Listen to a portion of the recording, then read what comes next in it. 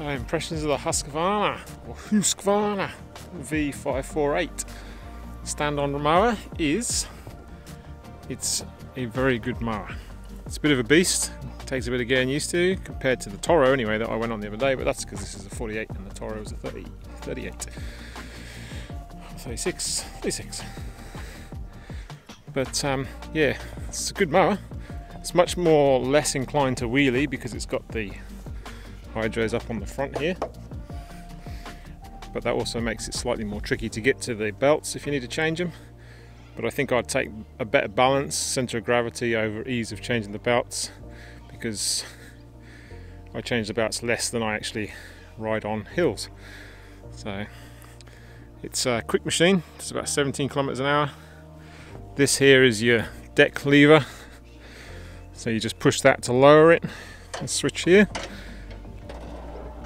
Pull that up to raise it. So you just literally, very simple mechanism, very straightforward height adjustments here. Just push that in, pull that out, and you've got from 1.5 to 5 inches. This is your handbrake, which doesn't really do a lot, to be honest. You can still roll quite easily, but you have to engage the handbrake to let your hands off this. This is, you have to have that on or push down, and the handbrake you have to push that down and put the handbrake down, obviously, to go. And then when you want to stop, you have to pull this handbrake on. If you let your hands off this and the handbrake's not on, the engine will cut out, which is a little bit annoying because sometimes you just want to jump off. You don't want to do this every time. But I can see why they've done that. Safety reasons, obviously. Fuel gauge here, it's pretty cool. This one's got 47.1 hours. Pretty straightforward. PTO switch, throttle, choke, and then your controls here.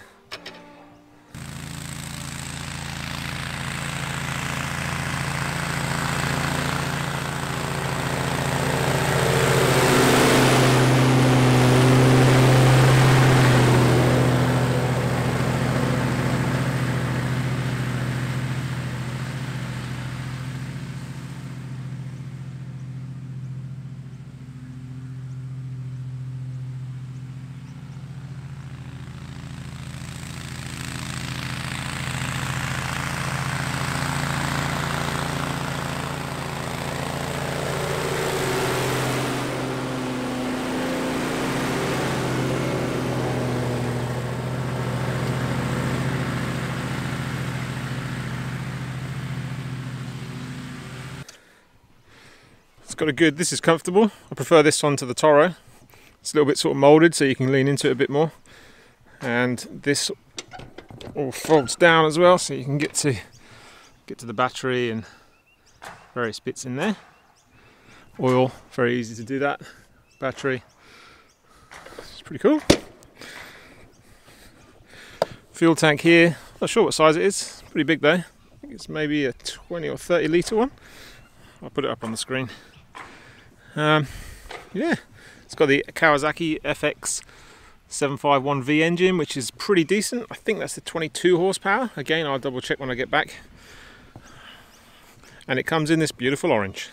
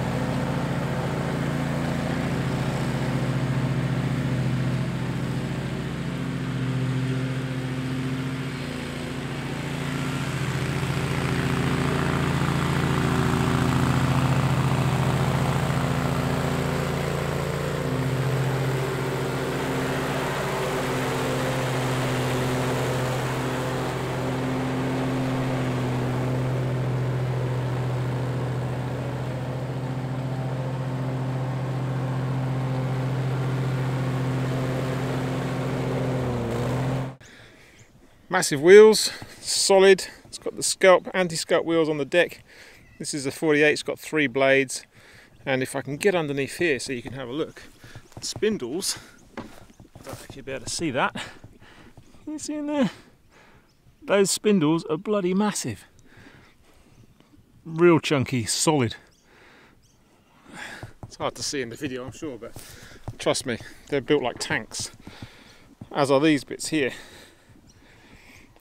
It's a good solid machine.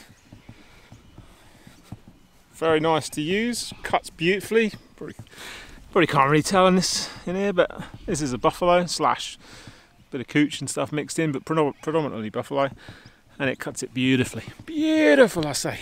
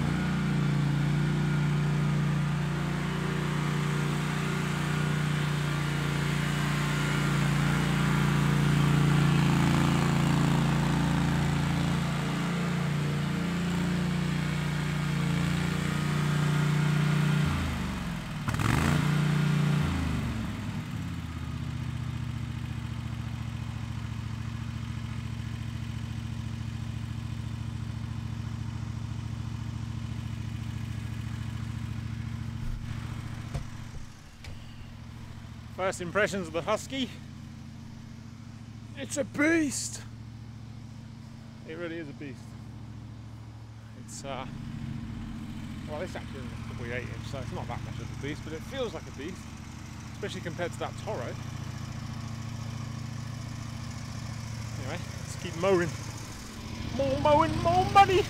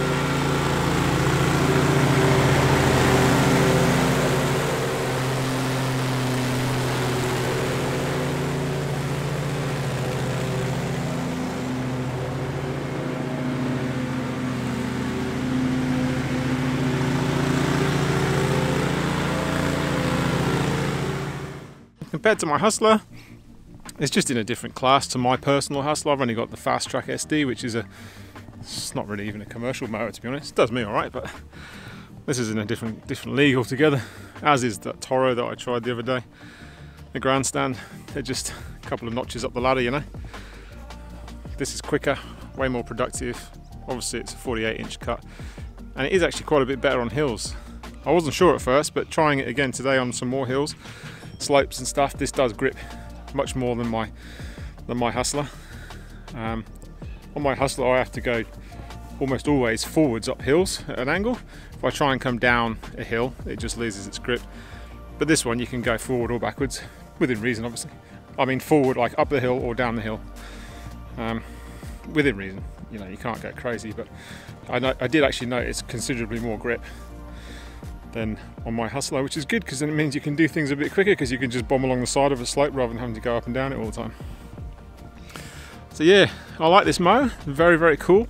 Thank you to Husqvarna, or Husqvarna, however you bloody pronounce it, for the, well, thank you to Ashmore Mower Centre really, in Ashmore. Thank you to the boys down there, Ryan in particular, and Matt. Really appreciate you getting this out to me, mate, and lending it to me. And obviously to Husqvarna as well for making such a lovely machine. It's yeah, really cool. Really enjoyed using this. So I got a couple more I want to test out before I bite the bullet and fire the old cash cannon. As my mate on JWN Lawn Care said recently, he just got himself a 48-inch Grandstand, which looks bloody awesome. Top work, mate. Top work indeed. So yeah, got a few more to try out, and then we'll make a decision, eh? So I'll keep you posted on how things are going, and I'll obviously do little videos and stuff of the other. I've got a Gravely. I want to try a Wright somehow. I don't think that's going to be possible. And someone told me the other day about a Bobcat as well, which he recommended. So we'll oh, and a Skag. Oh man, it's endless, isn't it? It's just heaps of them.